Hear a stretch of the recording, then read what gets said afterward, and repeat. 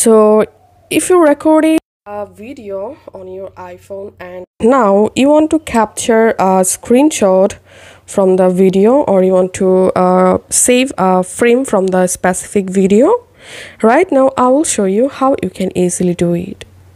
So in Photos app, here is no option to save frame from video.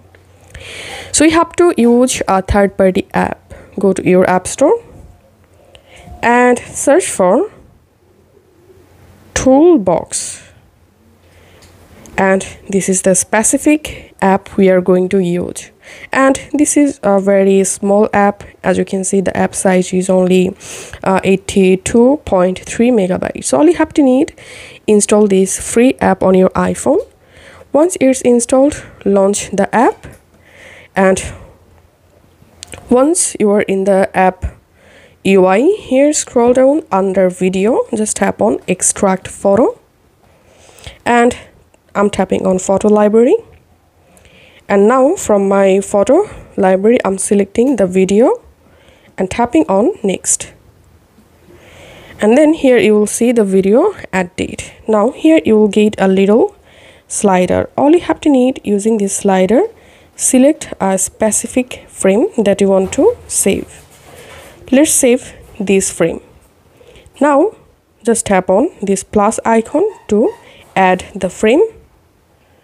That's how you will be able to select multiple frame. Once you select it, now tap on finish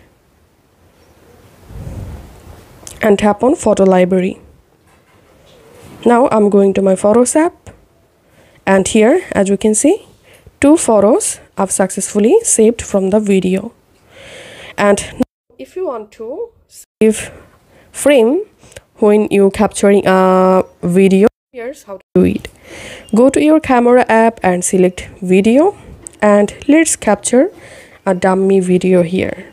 Once you are recording a video, to capture a specific frame, all you have to need, tap on this little white circle icon, and the frame will be saved.